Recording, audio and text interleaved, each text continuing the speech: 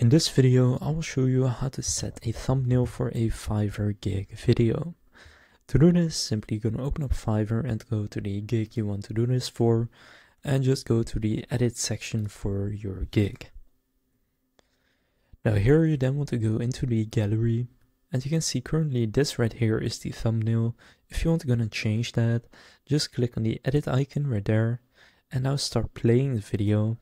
And then just pause it at whatever point you want to set the thumbnail. So for example, if I want to do it like right here, then what I can do is just click right there on set as preview. And I'll see your thumbnail has been updated. So if I'm now going to close this and refresh, you can see that the thumbnail will now change to the exact frame that I set it to. So that's how to set a thumbnail on a Fiverr gig video. If this video was helpful, please consider leaving a like and subscribing to my channel. With that being said, I will see you in the next video.